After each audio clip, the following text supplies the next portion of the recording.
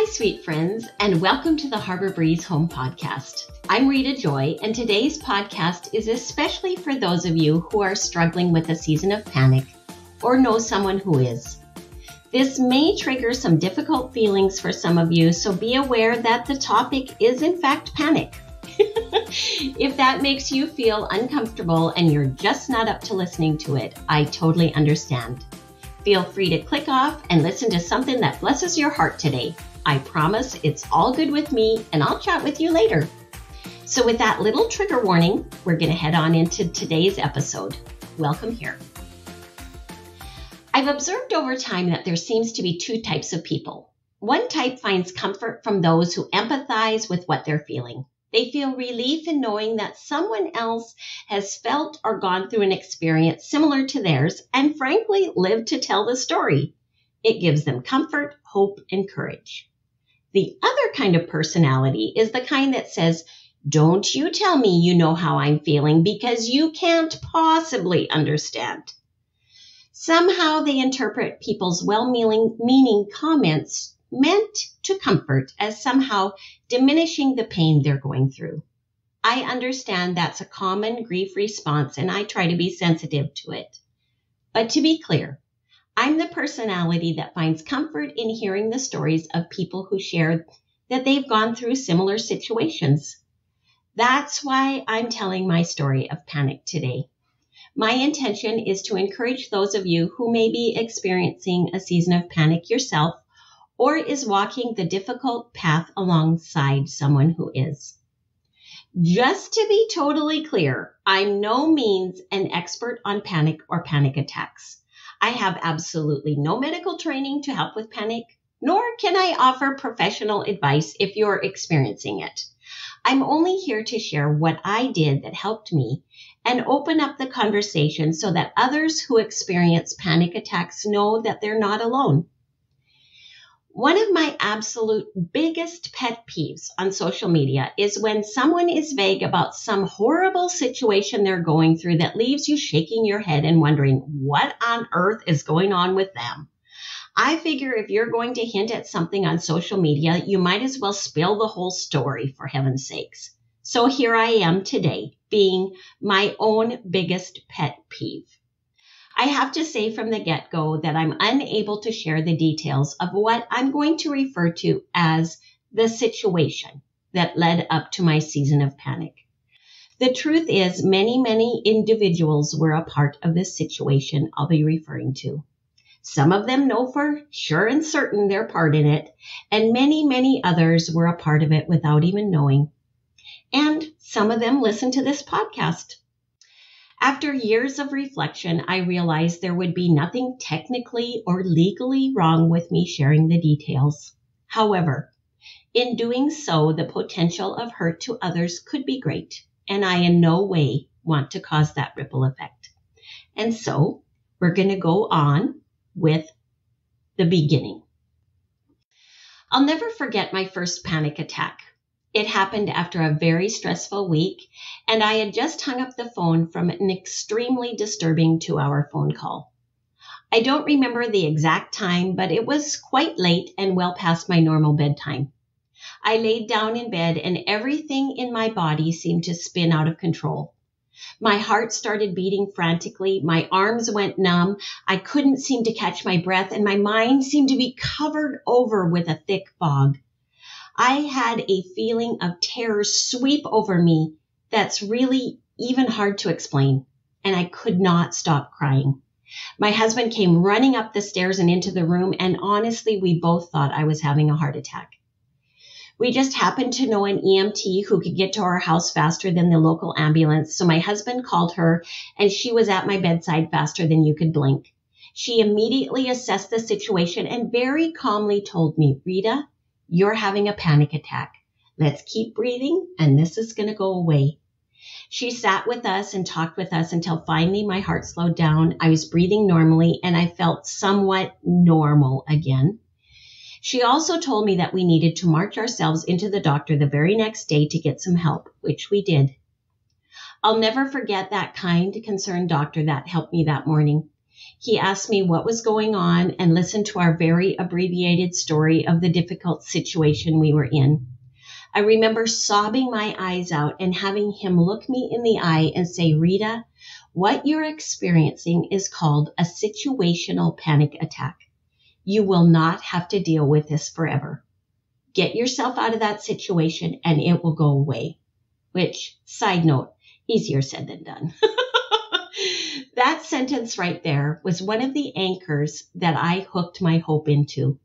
You will not have these forever was something that helped me in the days, weeks, and months ahead. He then prescribed to me a medication that some people with panic attacks finds very helpful. I took it only once and had an extremely adverse reaction to it, so I didn't take any medication after that. Whenever I mention that I've been through a season of panic on my Instagram stories, I get a flood of messages like not many other topics get, to be honest. There are so many people struggling with panic attacks in silence because they think no one else is. I'm here to tell you, sweet friend, you are not alone. I understand how it's so much easier to tell a complete stranger who lives in a different country that you're suffering from panic attacks than your friend across the street. Because I don't know about you, but when I was having one panic attack after another, I felt like I was a complete crazy woman. And seriously, I have so much more empathy for people who suffer with mental illness. As someone who thought I had a fair bit of common sense built into my DNA, having panic attack after panic attack day in and day out made my brain feel so muddy and confused that although I knew the thoughts I was having were very irrational, they seemed oddly real to me. One person on Instagram asked me this. I'm struggling so much with panic attacks right now. I know it may be snoopy to ask, but could you please share with me some of the things that helped you? So that's what I'm going to do today. They probably aren't deep or scientifically researched, but they're the practical things that I did that helped me get through. The situation leading up to my season of panic had absolutely nothing to do with problems at home. My relationship with my husband and family was really good, and my husband helped me every step of the way during this time. He was also processing the same situation at the same time. Of course, panic attacks were a new reality to both of us, and he was trying to learn how to help me as I struggled. We laugh now at the first thing we learned together. Here it is. It doesn't help to tell someone who's in the middle of a panic attack, it's okay, don't panic. Those words, don't panic, just bring on more panic as you try desperately to stop the panic that you don't want to be panicking about. After one big episode, I was finally able to catch my breath and looked at him and said, I don't think you telling me not to panic is going to work for me. He responded, yeah, I caught that too. But here are some things that did help me. 1. As I mentioned before, fighting down constant panic made my brain feel very clouded and confused. There were certain irrational thoughts that consistently triggered panic, yet I somehow kept thinking they were reality. So I decided to try to control the irrational thoughts by writing down the truth. I sat down with my husband one day and voiced every thought that caused panic as a question to him, and he answered me with the truth. I then wrote down all those truth statements and even posted some on the Post-it notes by the phone. Then, when my mind started to travel down those irrational thoughts road, I would head over to those Post-it notes and read the truth. That helped immensely. 2. The other thing that helped me was my faith. Everyone's faith journey looks very, very different, I realize. So keep in mind, this is what worked for me. You might need to grab hold of some other faith truths to help you. But when I was in the throes of a horrible panic attack, I would repeat over and over in my mind the truths that I learned as a toddler in Sunday school. Jesus loves me. He'll never leave me. Although I would never wish a season of panic on my worst enemy, I must say it strengthened my faith and I felt Jesus with me during the darkest days. 3. Middle of the nights were particularly difficult during this season of panic. I would often wake up knowing panic was just about to take hold again. My husband encouraged me to sit up and turn the light on and wake him up when that happened. Then he'd say, "What are you thinking about now?" Usually it would be one of those odd, irrational thoughts that would be starting to take root in my mind, and if I could voice it, he could help me process the truth before panic set in. Number 4, physically moving away from the place where the panic attacks started was a huge step in the healing process for me. I'm going to interrupt this story for a few minutes to share with you a person who has been a huge encouragement to me before, during, and after my season of panic. Layla Palmer is a blogger and Instagrammer with a channel called The Lettered Cottage. When I was going through my season of panic, she bravely started sharing her own story of living with panic. It gave me so much hope and courage and made me feel so much less alone. Layla has now written a book about her journey called Coming Home that is set to release November of 2023.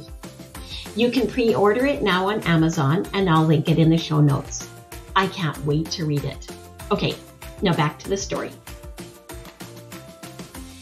I'm going through some of the specifics of how I coped with panic, and I'm on number 5. The time I spent struggling with panic attacks was the one and only time in my life I actually had no appetite or interest in food. I figured that since I wasn't really excited about eating any food at all, I might as well jump at the opportunity to try to learn some new healthy recipes. That was a super helpful thing. I got onto the MyFitnessPal app and started experimenting with different recipes. It gave me something to set my mind on that was good and helpful and provided a wonderful diversion from the thoughts that caused panic. Number 6, I listened to more music then than I ever listened to before in my life. I found some contemporary worship music channels on my iPad and just listened and listened. I put together a song list of songs that were super helpful to me at this time.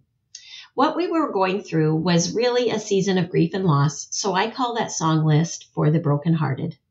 I've added to it songs that other people have told me have helped them while they are grieving as well. I'll put that in the show notes if you'd like to listen to it. Number 7. Over time, my panic attacks lessened and lessened, but they would still rear up every now and then. A good friend of ours recommended that I go see a counselor, which I did. I would say that seeing a counselor was one of the most healing parts of my panic story. It was there that I was finally given the freedom to tell my story to this stranger who didn't have a clue who I was talking about, and frankly, I've never even seen her since the day I left her office. Being able to finally tell my story was a huge part of the healing journey, and she pointed out some things that were super helpful to me. First of all, she explained the medical reason why I was experiencing panic attacks. My body had already been under years of stress and I was physically exhausted. Then, when a shocking new development in life happened, my body just couldn't absorb the shock. It makes complete sense, she said. As my body had a chance to rest and recuperate, it started to learn how to cope without panic again. The other thing she taught me was that I was skipping a vital step in the process of processing the grief I was going through. You know, it's okay to be angry about what happened, and in fact, you can't skip over that part. I was absolutely shocked.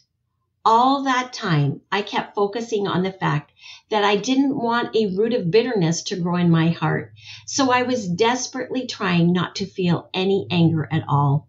She told me that just wasn't going to work. I'm so confused, I told her. How do I do angry right?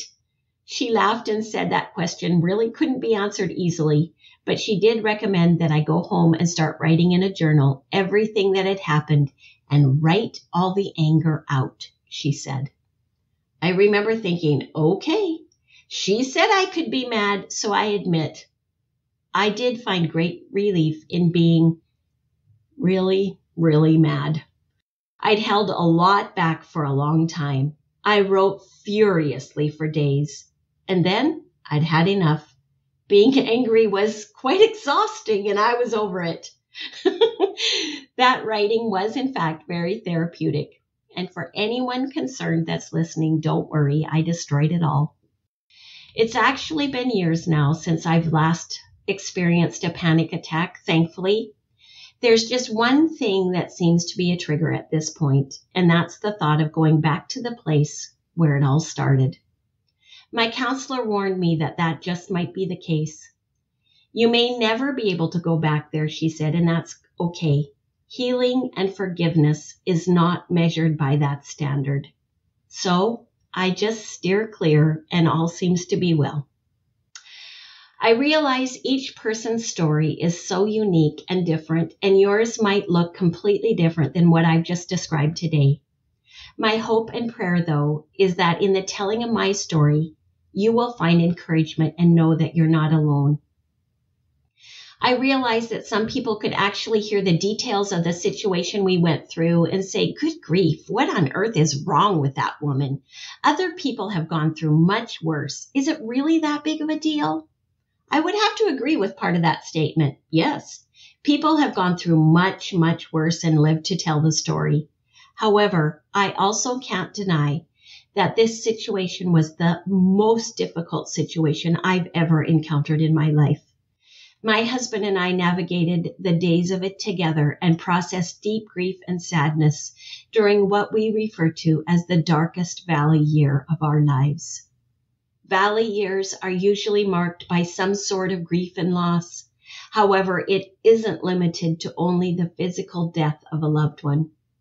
Some of the deepest hurts inflicted in our lives are by individuals who are very much alive and well. As someone who had already experienced a fair bit of loss of loved ones by then, I was completely unprepared for the tsunami of grief this particular situation caused. Are you going through a valley season in your life right now? Maybe you've recently lost a loved one, or a relationship ended in betrayal, or some other situation has left you feeling like the days are dark and there doesn't seem to be any light appearing at the end of the tunnel. If that's you, I want to encourage you with some words that have encouraged me over the years. When we were in the throes of this situation, I had a very kind gentleman look me in the eyes and say this, Rita, right now this hard thing feels like the whole book of your life. I get that. But you'll find over time that one day it will just be one chapter of that book, then one paragraph, and eventually one sentence. 8 years have now passed since our valley year, and I've now found his analogy to be so true. Maybe I'm not quite at the sentence stage yet, but I'm certainly at a paragraph. I find that very encouraging. If you too are going through a valley time in your life, I'm so very sorry. I'm praying for you today, and through this microphone, I'm sending you the biggest hug ever. And an added word of encouragement.